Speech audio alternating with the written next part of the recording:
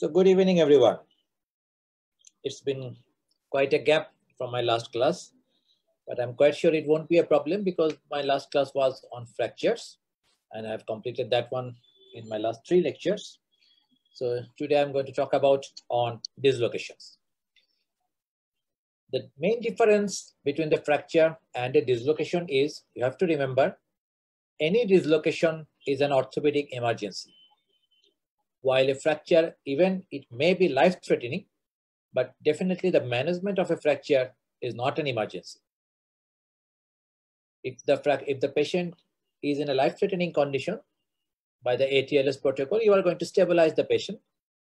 And once he is stabilized, then you can decide when and how you are going to manage the fracture. But it is not like so in case of a dislocation. If the patient is stable, as soon as you diagnose or suspect a dislocation, confirm your diagnosis by doing some X-ray or other means, and then you have to relocate it then and then. There is no way you can wait for your seniors to come next day in the morning and do the correction. At least you have to give it a try. Once you have done it, and if you fail, still it's authentic. So you have to remember that one. So we are going to learn today about some common dislocations, how to reduce them, especially about the hip, elbow, and shoulder, which are the most common one that you are going to face in your daily practices once you have passed the MBBS exam. So what we are going to learn in these lectures? So we are going to describe and diagnose some common dislocations. We are going to learn the importance of early reduction, why it is actually necessary. What are the methods of the close reduction for any dislocations, and how you can rehabilitate the patients after the dislocation has been corrected. So what you actually mean by dislocation? It is also known as luxation. When there is total loss of contact of articular surface of a joint, 100% loss of contact, then you can call it dislocation. But if there is some portion remain in contact, but a part of it remain dislocated, then you will call it subluxation. So in a nutshell, if total 100% loss of contact is there between the articular surface of 2 bones in a particular joint, it will be called as a dislocation. If there is a partial contact remain, then you will call it subluxation. So this is an example. On the left side, this is a normal hip. You can clearly see the head of the femur is totally confined within the acetabulum. So this is normal. But look at on the right side. So this is where the acetabulum is, and this is where the femoral component is. You may think that there is some contact in it, but remember, this is only an AP view. If you do a lateral view, you will clearly see that it has gone totally out of the socket of the acetabulum. So there is no contact right now between the articular surface of the acetabulum and the articular surface of the femoral head. So definitely we are going to call it dislocation or luxation. On the contrary, look at this one. On the left side, this is again the normal hip. Look at the distance between the articular surface of the acetabulum and the head of the femur. It's very low, but there is certainly a gap, which is known as joint cavity, which is filled with synovial fluid that influences us, that helps us to move without any friction. But look at on the left side. The femoral head is pushed away from the acetabulum. It has not gone totally out of the contact with the acetabular margin. If it was so, then we are going to call it dislocation. But here, it has gone a separate way. Part of it remain outside of the acetabulum, but most of it are still in contact with the joint. Then we are going to call it subluxation. If you want to call any joint a subluxation, it is always better to see the contralateral normal X-ray, normal joint, so that you can clearly see how the gap remains between the 2 articular surfaces. Always remember, usually most of the time, the joint gap between the 2 articular surfaces always remain almost within the same distance. If there is any dissimilarity in the distances, then you are definitely can suspect subluxation. So what are the types of dislocation?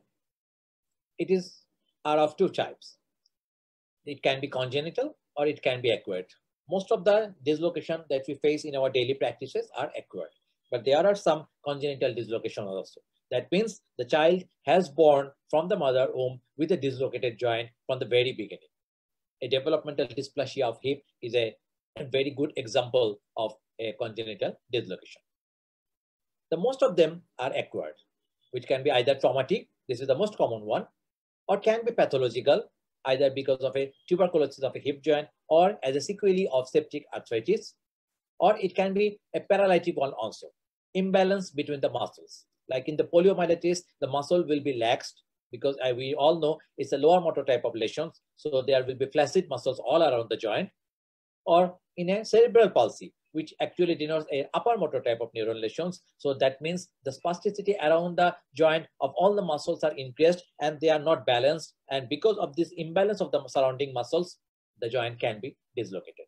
But for you guys, you just remember the traumatic dislocation is the most common one.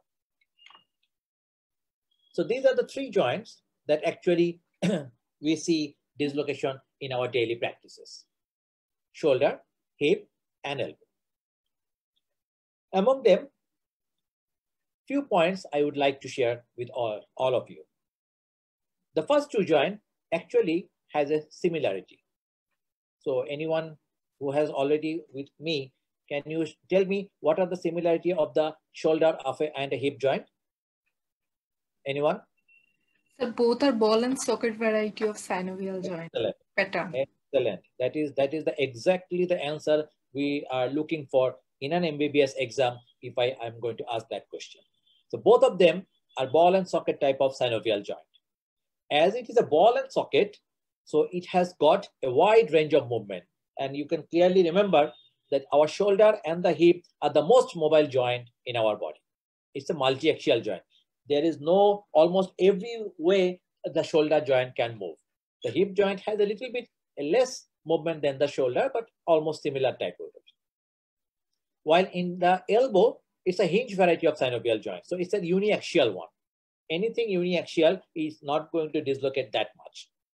So remember, any joint who has a multi-axial movement, who can move quite a bit, a lot all around the its axis, it actually sacrifices stability to achieve its mobility. So that means any joint that moves more is relatively unstable. And any joint that moves a little bit less comparison to other joints definitely will be, inherently will be powerful. So elbow joint is relatively stable rather than shoulder and hip. So all the ball and socket type of joints or any joint that can move more than other joints will sacrifice their stability to achieve their mobility. So among these three joints, shoulder and hip are more prone to go into dislocation. Then comes the elbow. As I've told you before, though this is an orthopedic emergency. Why I call this dislocation is an orthopedic emergency? There are certainly a few points which I'm going to talk about a little bit shortly. Whenever you see this orthopedic emergency, that is the dislocation, you definitely need to reduce it. And all dislocation, even if it is for a small joint, it is recommended that we should do it under general anesthesia. Now, there is another question among the general anesthesia, because the examiner is going to ask this to you as soon as you utter this word general anesthesia. Why you need the general anesthesia? You just remember, this is not for pain reduction. This is not for the ease of the patient. This is mostly number one cause is for having an adequate skeletal muscle relaxation. Because when the joint is dislocated, I mean, if you want to reduce it back to its normal anatomical position, you have to make some tractions and overcome the muscle pull of the patient that is happening all around his dislocated joint. So you have to be powerful enough if the patient is conscious. But under general anesthesia, all his or her skeletal muscles are paralyzed. They are not going to produce any resistance to my traction. So I am going to need less powerful traction to reduce the joint. And if I'm going to need less powerful traction and counter traction, definitely I'm going to minimize the damage while I'm going to relocate a dislocated joint. So that is the main reason why we need a general anesthesia. Definitely, it will cause less pain for the patient. That is also my concern, but that is definitely not my number one concern. My number one concern is to do it under general anesthesia to get the adequate skeletal muscle relaxation. That will make easy for me. I will inflict less injury to the patient, and definitely I can do it with a very short period of time. The local swelling is less in comparison to a fracture, but the movements will be more restricted. Now, this is another important point. If you see any patient with a fracture, definitely he will not allow you to move his fractured part. But if you even still try, then a little bit of movement he will allow, but with a loud scream. But in case of a dislocation, he will hold his dislocated part very rigidly with his other limbs or by any other means. And he is not going to allow even a single millimeter movement of it. So if you see that if a patient is guarding his any part of the limb very cautiously, always have a suspicion that he might have a dislocation. Because in case of a fracture, he will just leave his limb alone, but he is not going to protect that limb by muscle guarding that much if you compare with a dislocation. So if you think that the patient is guarding a little bit more than unusual one, then definitely he has a dislocation. And complication may be associated or may develop at any stage. It may appear during the time of dislocation, or it may appear during the time of reduction, or it may appear even after a long period after the reduction has been done. So complication is definitely an inevitable one. So you have to be cautious about it. Well, actually not an inevitable one. If you do it meticulously, you can exclude any complication that may develop from the relocation of any dislocation. So let us go back to one of our main emerging points. Then why the dislocation is called an orthopedic emergency. You now remember our bone end, where it forms a joint, is covered by cartilage, and most of the time it is an hyaline cartilage. We all know that this hyaline cartilage actually do not have any blood supply of their own. So where the nutrition actually comes from? The nutrition actually comes from the surrounding synovial fluid, which actually remain confined within the joint cavity that is formed by the joint capsule and the synovial membrane. Now, if you want, or if any dislocation actually occurred, definitely one part of the bone will get out of the touch of the other part of the bone. And this is not going to happen unless at least he has a gap or breach in the articular joint capsule. So if the joint capsule is torn away, so definitely there will be a breach and all the synovial fluid will go away. So there will be no synovial fluid for the dislocated part. That means specifically the articular cartilage of the dislocated part of the bone. So that will go into avascular necrosis. And we all know that most of the cartilage do not have the regeneration power also. So if I do not get the nutrition back in a particular period of time, then this cartilage is going to turn away. And if this cartilage is going to turn away, it is not going to replace by the same cartilage, maybe a fibrocartilage or maybe nothing. So that joint will never become mobile again. And it will always be a lot of painful, even if you relocate it lately. So that is the number one point number one point of the joint dislocation, why it is an emergency. So you have to prevent the damage of the articular cartilage, because to get the synovial fluid back into its action. There will be a continuous pain because of the stretching of the capsule that contain a lot of nerve endings. So a fracture end may not be painful at all if you just immobilize it. But the dislocated part is always in a pain, because the joint capsule is torn away, it is in a stress, and it is always continuously producing pain. If you delay any dislocation, it will cause a lot of problem later on, because the muscles will be shortened, the muscle power will be more, the muscle guard will be more to reduce the pain, and that will make your joint dislocation reduction a very bit difficult if you do it later on. So what is our clinical findings? the patient will definitely complain of pain. And instead, in a fracture where he may not relocate a pain, particularly to a pinpoint position, but it will not show in a dislocation. He is definitely going to pinpoint it where the pain is more. He will have some obvious deformity. When I'm going to show you the hip dislocation or shoulder dislocation, you will clearly memorize the particular position of a dislocated hip or shoulder that every patient will come to you when they have their joint dislocated. It's a unique position. It is not like a fracture that each of the fracture will behave like a different one in every patient. None of them will be similar if it is a fractured one. But if they have a dislocation, if they have an anterior or posterior dislocation of hip or shoulder, as long as they are similar, their deformity will be the similar. So that is a very unique one. There will be definitely a lot of swelling over there because the torn capsule, torn blood vessels, inflammatory edema, all will be there. So the swelling will be much. But it may not be evident if it is surrounded by a deep-seated muscle, specifically if it occurs around the hip joint. Because we all know a lot of powerful and well-vascularized muscles are all around the hip joint. So I'm sorry. So the swelling may not be evident much from the outside. Loss of movement. And this I have already mentioned you. If it is a dislocated part, it is not going to move at all. The patient is not going to allow any kind of movement, not even by you, not even by himself. So he is going to protect or guard that dislocated joint as long as he can. So loss of movement is also a very important clinical finding.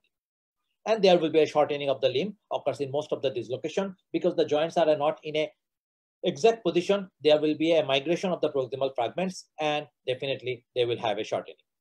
So these are the key points that we are going to have if the patient have a dislocation. So definitely there will be pain and the pain will be much more than the fracture. It will have a classical deformity. It will have a swelling. It will have a loss of movement, and this loss of movement will be much more prominent than a fracture, and there will be a shortening of the limb alongside with also. So let us talk about one dislocation on today's lecture. I'm going to cover the other two in the next classes.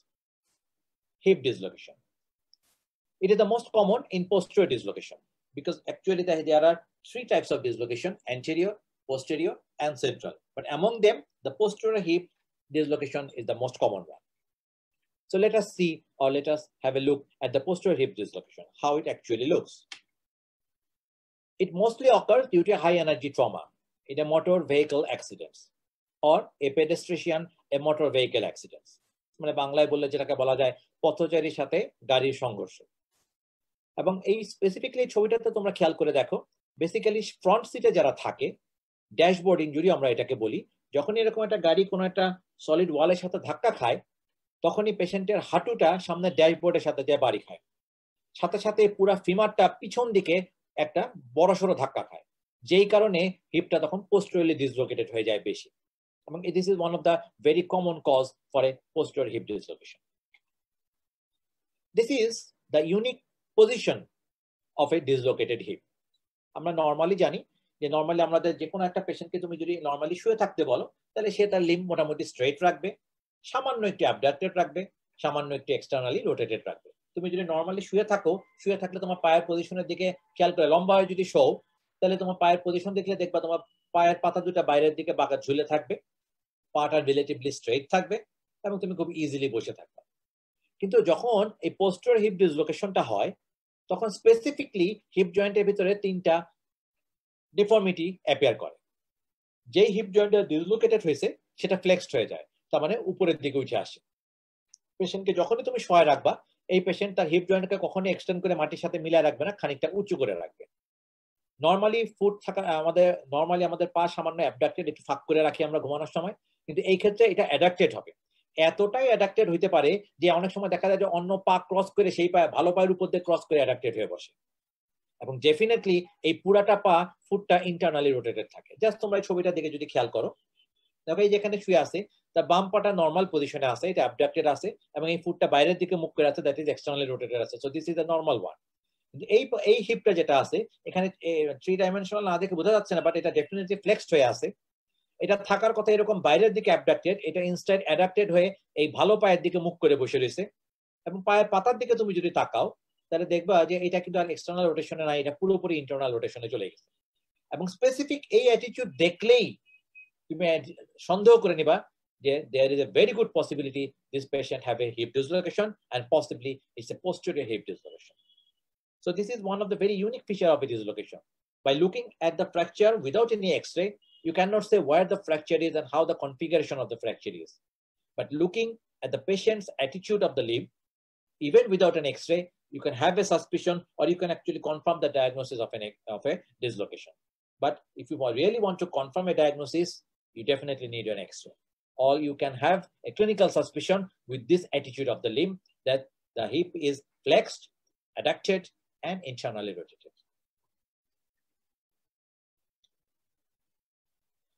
So here you can clearly now see where the position of the hip femoral bone is if it is a posterior hip dislocation. So there is another trick if you want to identify the dislocation type by looking at the X-ray. If you see that your head has gone towards the iliac blade, it will definitely a posterior hip dislocation. But if you see that if this femoral head is not at the iliac blade, rather it comes in front of the obturator foramen, just over here, then definitely it's an anterior dislocation. I'm going to show that X-ray a little bit later on. So this is the attitude of an anterior hip dislocation. It's quite opposite. Only the flexion is the common one. Instead of adduction, the foot is now in abducted position, and instead of internal rotation, the foot is now in external rotation. But the only difference between the normal and this anterior dislocation hip is the hip is very much flexed right now. This is the normal hip. It is in the neutral position, not in an adduction or abduction, a little bit in external rotation as well. But here it is fully flexed, much more adducted than the normal limb, and the foot is in external rotation. So you have to remember these two positions of the anterior and the posterior hip dislocation. So in case of an anterior hip dislocation, it will be a flexed, abducted, and externally rotated. In case of a posterior hip dislocation, which is more common, it will be a little bit flexed, but not as much as in anterior dislocation. But instead of abduction and external rotation, that foot will be adduction and internal rotation. So you just remember these two pictures. As soon as you see any patient lying in this particular position, it can be a posterior hip dislocation. And if you see in this kind of position, it will indicate that he has got an anterior dislocation. As I've told you, if you see the head of the femur, instead of lying at this point at the iliac blade, it is now lying in front of the obturator foramen. So any femoral head lying close to the obturator foramen, it's an anterior dislocation. Any femoral head that goes into the iliac blade, it will denote as a posterior dislocation. And if you look at this X-ray, you can clearly see that this patient has a bilateral dislocation. It is flexed, abducted, and externally rotated. So by virtue, I can assume that this one has an anterior dislocation. And this one, a little bit flexed, but not at that much. Instead of abduction, it is in adducted, and the foot is internally rotated. So this patient has both of the hip dislocation in his two joints. The right one is anterior dislocation, and the left one is posterior dislocation. And this may not be that much common, but it is also available.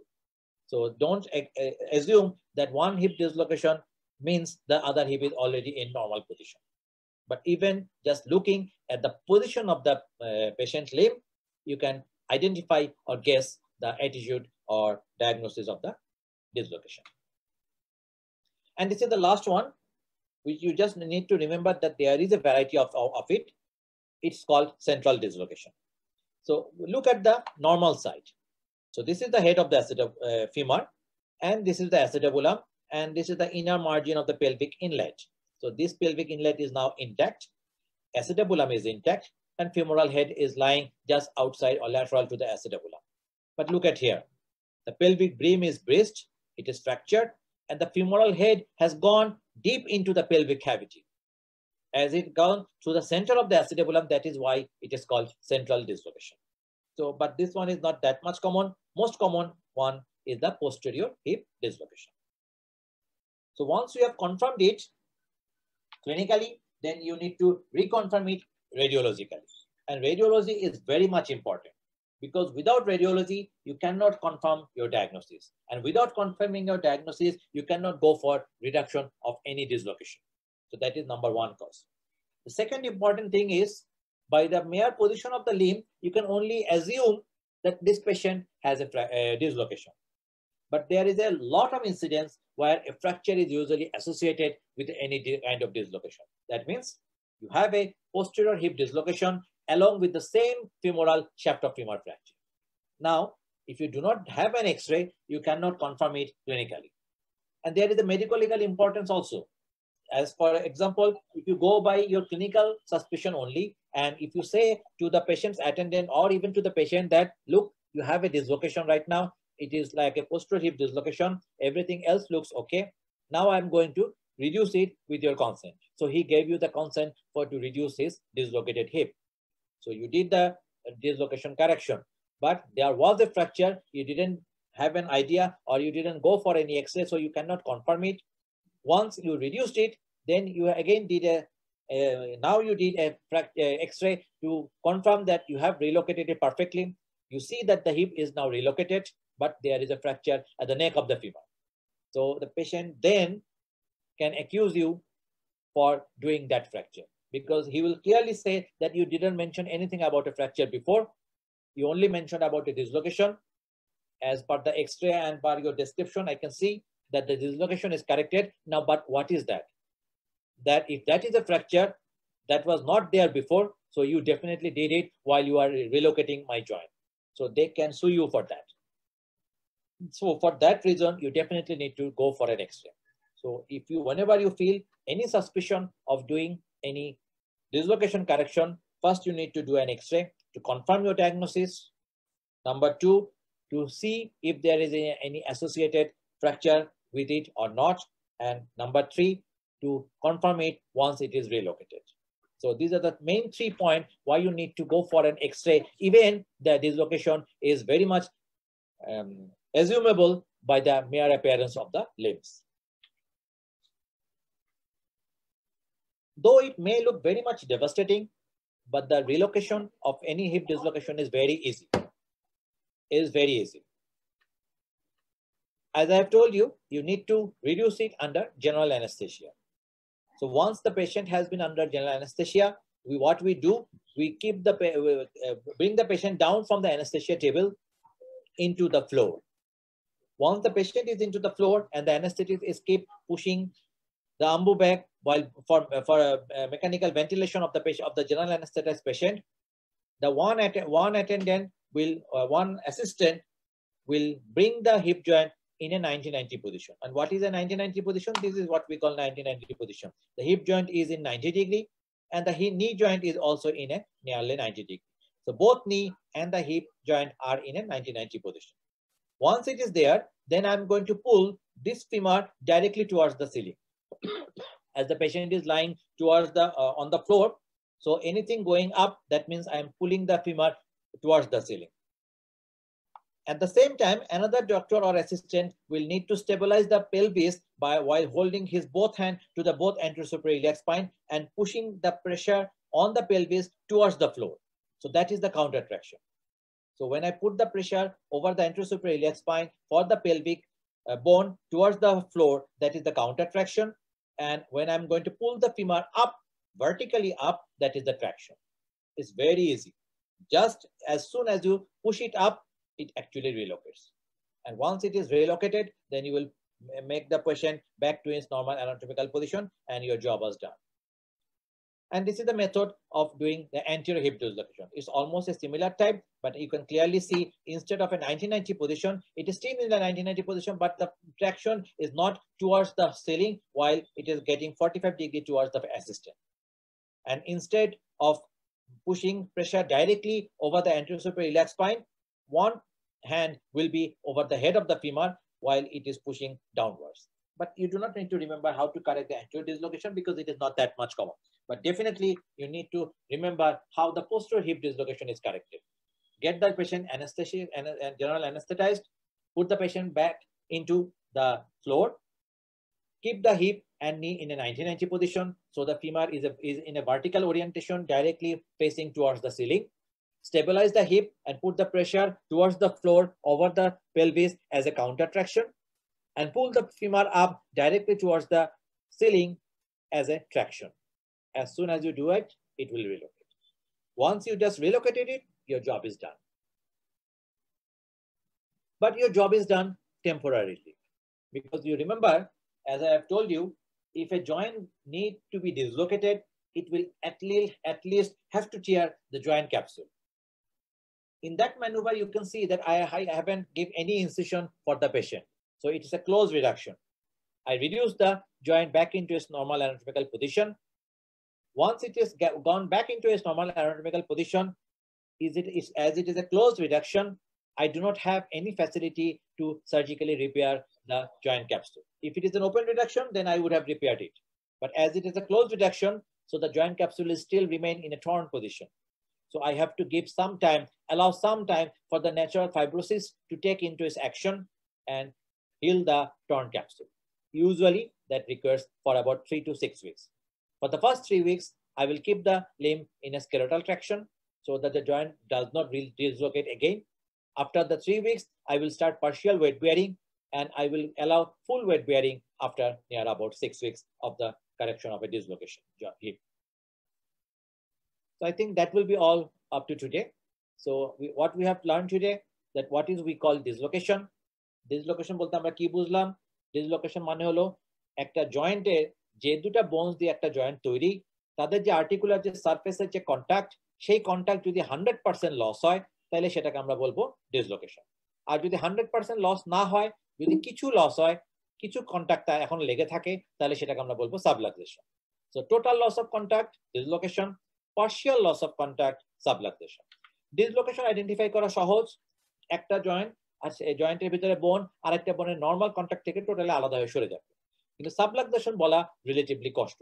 Subluxation বলতে গেলে তোমাকে অন্য পাশে normal জয়েন্টের x-ray অবশ্যই করতে হবে, এবং তারপর তোমার কাছে যদি কম্পেয়ার করে মনে হয় যে জয়েন্ট বোন দুটার মাঝখানের গ্যাপ দুই দিকে এক না, নরমালি যতখানি গ্যাপ অ্যাবনরমাল সাইডটাতে তার থেকে বেশি গ্যাপ দেখা যাচ্ছে, কিন্তু এখনো মোটামুটি কন্টাক্ট আছে, তাহলে এটাকে আমরা বলবো সাবলাক্সেশন।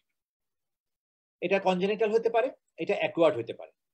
অ্যাকুয়ার্ড হলে এটা ট্রমাটিক হয়, এটাই মোস্ট কমন। তবে কিছু প্যাথোলজিক্যাল কন্ডিশন হতে পারে, যেমন টিবি, সেপটিক হিপ, আবার কিছু প্যারালাইটিক কন্ডিশন হতে পারে মাসল ইমব্যালেন্সের কারণে। শোল্ডার, হিপ এবং এলবো এই তিনটা জয়েন্টে সবচেয়ে বেশি কমন, যার মধ্যে শোল্ডার এবং হিপে এটা সবচেয়ে বেশি পাওয়া যায়। কেন পাওয়া যায়? কারণ এটা বল and socket type of joint, এদের মোবিলিটি বেশি। এই মোবিলিটি এত দিকে মোবাইল হতে যায়, তাকে রিলেটিভলি একটু আনস্টেবল হওয়া লাগে। একটু আনস্টেবল না হলে সে এত দিকে মোবাইলিটি পায় না। এই জন্যই সেই সবাই এটা মনে রাখবা, any joint that moves in a মাল্টিঅ্যাক্সিয়াল joint, multi-axial movement, has a multi-axial movement, will sacrifice its mobility to achieve its stability.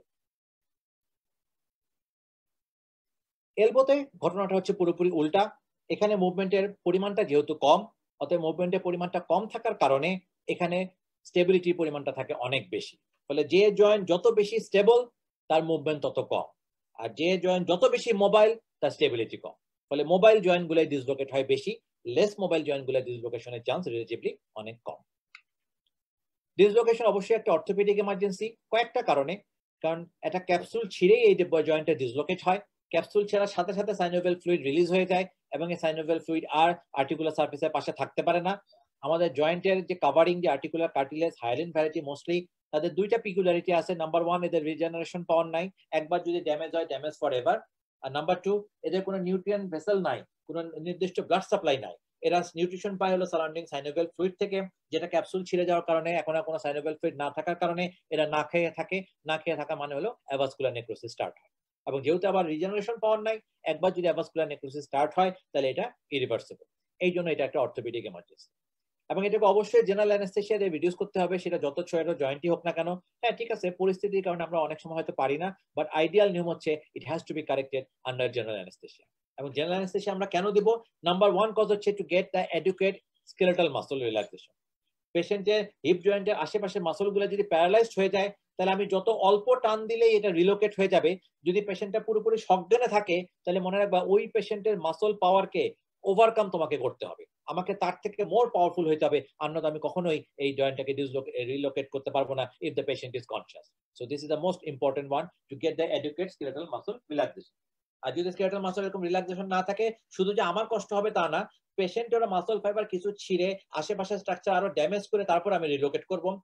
ওয়্যারএস general anaesthesia যদি তার মাসল ফুললি রিল্যাক্স থাকে তাহলে এটাকে খুব সহজে রিডাকশন করা যায়। তাহলে এই কয়েকটা কারণে আমরা জেনারেল অ্যানেস্থেসিয়া দিই। পেইন অবশ্যই কম হবে, এটা একটা কারণ, বাট ডেফিনেটলি এটা পিছন দিকের কারণ। সোয়েলিং এখানে সাধারণত অনেক কম হয় ফ্র্যাকচারের তুলনায়, কারণ এখানে ব্লিডিং হয় কম, এখানে ইনফ্লামেটরি ইডিমা ফ্লুইড যেগুলো হয়, যেহেতু এটা জয়েন্ট অনেকটা ডিপ সিটেড স্ট্রাকচার, ফলে এটা সোয়েলিং বাইরে থেকে অত ভালো বোঝা যায় না। কিন্তু ইন্টারেস্টিংলি যেটা পাওয়া যায়, ফ্র্যাকচারে ওই ফ্র্যাকচার এন্ড গুলো যতটা মোবাইল থাকে বা পেশেন্ট যতটা মুভমেন্ট অ্যালাউ করে, ডিসলোকেশন হলে তার থেকে অনেক লেস মুভমেন্ট থাকে, ফলে এখানে মুভমেন্ট রেস্ট্রিকশনের পরিমাণটা ফ্র্যাকচারের তুলনায় হয় অনেক বেশি। কমপ্লিকেশন ডিসলোকেশন হওয়ার সময়, রিলোকেট করার সময়, এমনকি রিলোকেটের পরবর্তী সময়ও এটা যে কোনো সময় ডেভেলপ করতে পারে। পরবর্তী সময় কি সমস্যা হতে পারে? তুমি ডিসলোকেশন কারেকশন করছো কিন্তু সাফিসিয়েন্ট টাইমে কারেকশন করতে পারো নাই, ফলে জয়েন্ট কার্টিলেজ গুলো অলরেডি অ্যাভাসকুলার নেক্রোসিসে চলে গেছে, এটা রিপ্লেস হয়েছে ফাইব্রো কার্টিলেজ অথবা টোটালি নষ্ট হয়ে গেছে, সেকেন্ডারি অস্টিওআর্থ্রাইটিস ডেভেলপ করছে, 3-4 বছর পরে যায় এখন তার জয়েন্ট পেইনফুল হওয়া শুরু করছে, বাট মনে রাখবা কজ ছিল সেই ডিলেড ডিসলোকেশন কারেকশন। ফলে this are the late complication of any dislocation correction. Clinical finding এর মধ্যে পেইন থাকবে, ডিফর্মিটি থাকবে, এটা খুব ইম্পর্টেন্ট। ডিফর্মিটির চেহারা দেখলে আমরা সাধারণত জয়েন্টের ডিসলোকেশন আইডেন্টিফাই করতে পারি। সোয়েলিং থাকবে, লস অফ মুভমেন্ট থাকবে, এবং এই লস অফ মুভমেন্টের রেস্ট্রিকশন থাকবে একটা ফ্র্যাকচারের তুলনায় অনেক বেশি, এবং লিম্বটা শর্টেনিং থাকতে পারে। হিপ ডিসলোকেশন 3 রকম হয়, অ্যান্টেরিয়র, পোস্টেরিয়র এবং সেন্ট্রাল। যদি ডিসলোকেশনের পর heap head of the ফিমারকে iliac ব্লেডের কাছে দেখো তাহলে এটা পোস্টেরিয়র, যদি অবটুরেটর ফোরামেনের কাছে দেখো তাহলে অ্যান্টেরিয়র, আর যদি পেলভিক ক্যাভিটি ভিতরের দিকে ঢুকে যায় দেখো তাহলে সেটা সেন্ট্রাল। ক্লিনিক্যালি বুঝবো কিভাবে? ক্লিনিক্যালি বোঝার নিয়ম হচ্ছে, যদি পেশেন্টের হিপ অল্প ফ্লেক্স থাকে, অ্যাডাক্টেড এবং ইন্টারনালি রোটেট থাকে, তাহলে this possibly is the case of posterior heap dislocation.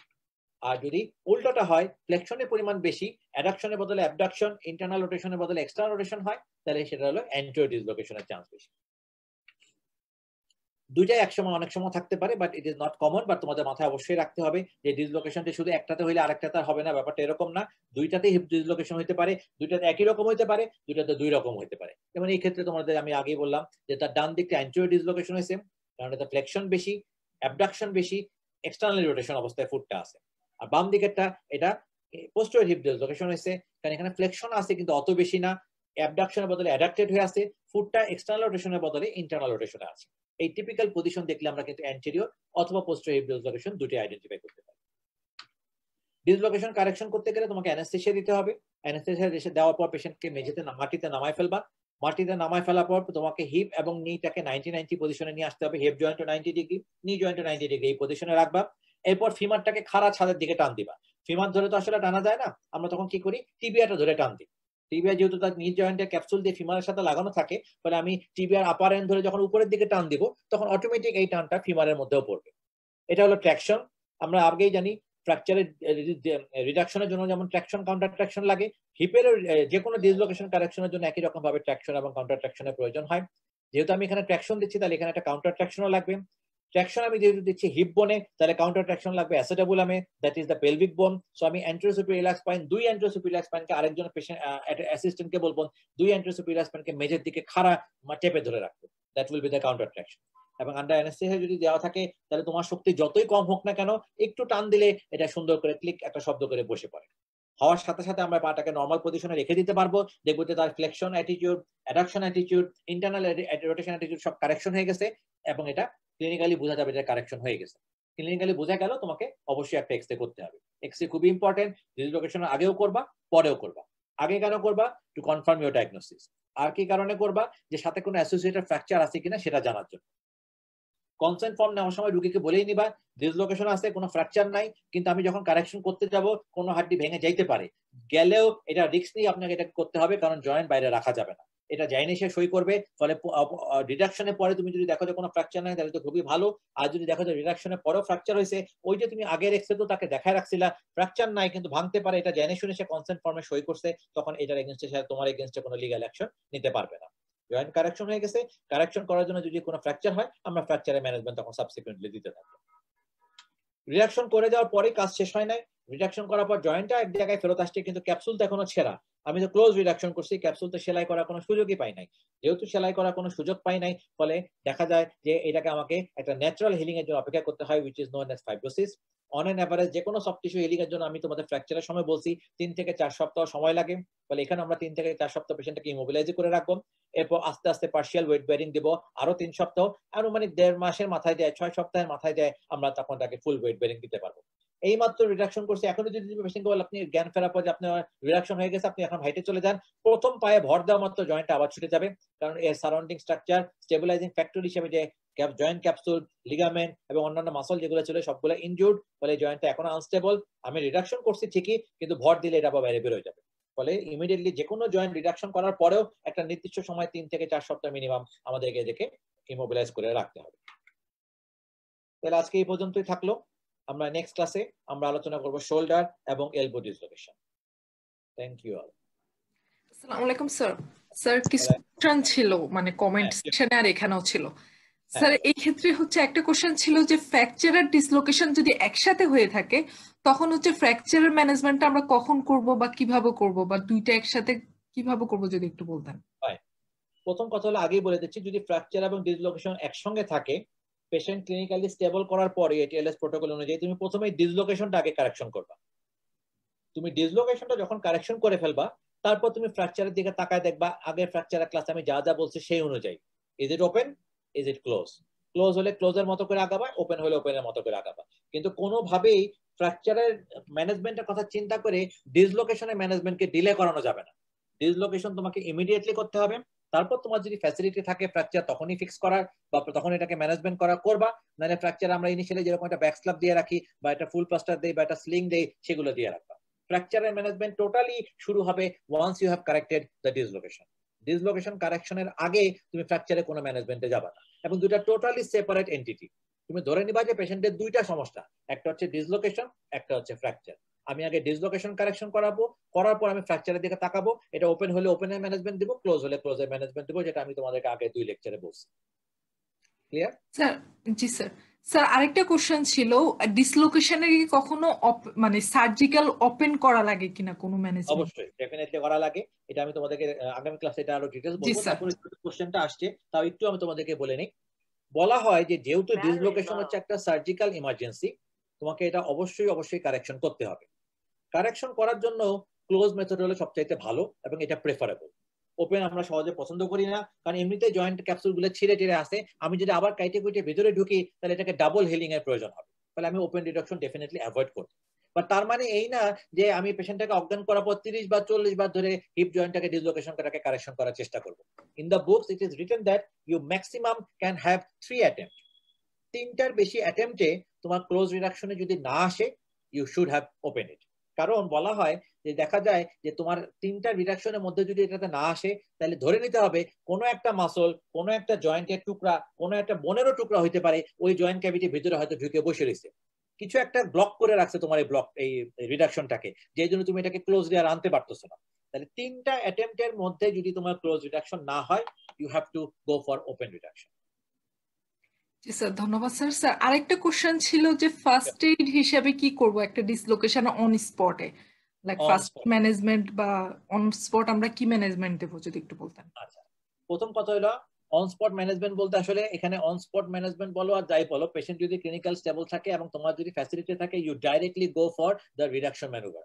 পেশেন্টকে ওটিতে নিয়ে অ্যানাস্থেসিয়া দিয়ে অজ্ঞান করে তুমি রিডাকশন করবে। এখন কথার কথা তোমার ওটি খালি নাই, কথার কথা তুমি এই মুহূর্তে অতটা এক্সপিরিয়েন্স না, তোমার কলিগ এক্সপিরিয়েন্স বা সে আরেকটা কাজে ব্যস্ত আছে, ফলে তোমার কিছুক্ষণ সময় লাগবে। ঠিক আছে, আমি পরদিন সকাল পর্যন্ত ওয়েট করবো না, কিন্তু আমার 2-3 ঘন্টার আগে আমি এটা করার সুযোগ পাচ্ছি না। তাহলে এই 2-3 ঘন্টা তুমি পেশেন্টকে কি করতে পারো? Very good question. প্রথম কথা হলো patient is an intense pain. তাহলে তুমি প্রথমে ক্লিনিক্যালি তাকে আগে দেখো সে ক্লিনিক্যালি স্টেবল আছে কিনা। ক্লিনিক্যালি যদি স্টেবল থাকে তাহলে প্রথমেই তাকে একটা ভালো পেইন কিলার দাও। একটা আইভি চ্যানেল ওপেন করে রাখো, কারণ যেহেতু তোমাকে জেনারেল অ্যানেস্থেসিয়া দিয়ে করতে হবে, তোমাকে চ্যানেল একটা এমনি ওপেন করতে হবে। একটা ফ্লুইডও দিয়ে রাখো, কারণ ফ্র্যাকচার অ্যাসোসিয়েটেড থাকলে অনেক সময় দেখা যায় যে পেশেন্ট কিছুক্ষণ পরে শকে চলে যেতে পারে, এখনো যদিও স্টেবল আছে। ফলে এটিআরএস প্রোটোকল অনুযায়ী তুমি একটা চ্যানেলও করে রাখবা। চ্যানেল করে রাখবা, পেশেন্টকে একটা ফ্লুইড স্টার্ট করবা, পেশেন্টকে একটা ভালো অ্যান্টিবায়োটিক দিবা, এবং পেশেন্টটা যাতে এখন ব্যথা কম পায় এই জন্য তার লিম্বটাকে তুমি আরো বেশি ইমোবিলাইজ করে রাখতে তাকে সাহায্য করবা। সেই ইমোবিলাইজেশন একটা প্লাস্টার হইতে পারে, সেই ইমোবিলাইজেশন একটা ট্র্যাকশনও হইতে পারে। মনে রাখবা, হিপ ডিসলোকেশন যে পজিশনটা তোমরা দেখলা, তুমি যদি সিম্পলি একটা সারফেস ট্র্যাকশন দিয়ে একটু টানা দিয়ে রাখো, তাতে জয়েন্ট কারেকশন না হইলেও পেশেন্ট যে পরিমাণে মাসল গার্ড দিয়ে ওটাকে ইমোবিলাইজ রাখার চেষ্টা করতেছে, তোমার সিম্পল স্কিন ট্র্যাকশন তার থেকে বেটার কাজ করবে and patient will feel comfortable. পেশেন্টের পেইন আমরা সবসময় কমায় রাখতে চাই, কারণ পেইন যতক্ষণ থাকবে তার sympathetic nerve activity over activity থাকবে, সে সরাসরি সবসময় ক্যাটাবলিক ফেজে থাকবে, অ্যানাবলিক ফেজে যাওয়ার সে সুযোগই পাবে না। ফলে ক্যাটাবলিক ফেজ তুমি যত তার জন্য কমায় রাখতে পারবা, he will preserve his energy for the healing phase letter on. ফলে তোমার ইনিশিয়াল কাজ হবে, যদি কারেকশন করার ফ্যাসিলিটি থাকে, পেশেন্ট যদি ক্লিনিক্যালি স্টেবল হয়, তাহলে তুমি সাথে সাথে পেশেন্টটাকে উঠিয়ে নিলে সরাসরি কারেকশনই করবা after doing the extra confirmation of your diagnosis and taking the consent. আর যদি কোনো কারণে তোমার সেই ফ্যাসিলিটি এই মুহূর্তে অকুপাইড থাকে অন্য কোনো কারণে, যেটা আমাদের ঢাকা মেডিকেলে ফ্রিকোয়েন্টলি ঘটনা, আমার একটা ডিসলোকেশনের পেশেন্ট আসছে, অ্যানাস্থেসিয়া দিয়ে কারেকশন করতে হবে, আমরা যাই দেখুন সেখানে একটা অ্যাবডোমিনাল পারফোরেশনের রোগী আসছে, সেটা অপারেশন চলতেছে, আরো 2 ঘন্টার আগে টেবিল খালি হবে না, অ্যানাস্থেটিস্ট একজনই, তাহলে আমাকে 2 ঘন্টা অপেক্ষা করতে হবে, এবং সেটা ভেরি কমন। সেই ক্ষেত্রে তুমি অবশ্যই পেশেন্টকে আইভি চ্যানেল ওপেন করবা, ফ্লুইড দিবা, অ্যান্টিবায়োটিক দিবা, পেইন কিলার দিবা, বেসিক্যালি ডেফিনেটলি সেটা নার্কোয়েড গ্রুপ হোক আর এনএসআইডি গ্রুপ, একটা ভালো পেইন কিলার দিবা, এবং পেশেন্টের ওই পার্টিকুলার জয়েন্টটাকে টেম্পোরারিলি ইমোবিলাইজ করার ব্যবস্থা করবা। সেটা সারফেস ট্রাকশন হতে পারে, সেটা ব্যাক স্ল্যাব হতে পারে, সেটা ইভেন একটা নরমাল এলবো ব্যাগও হতে পারে, which ever is available to you.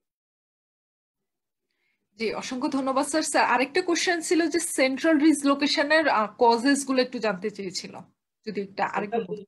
ভালো কথা। সেন্ট্রাল ডিসলোকেশনে হলে এটা তোমাদের এমবিবিএস এর জন্য অত জরুরি না, তারপরে যেহেতু জানতে চাইছো সেজন্য বলি। সেন্ট্রাল ডিসলোকেশন হইতে গেলে আমাদের হিপ এবং নিটাকে টোটালি এক্স্যাক্টলি 90-90 পজিশনে যদি কোনো কারণে থাকে, তাইলেই একমাত্র সেন্ট্রাল হিপ ডিসলোকেশনটা হয়।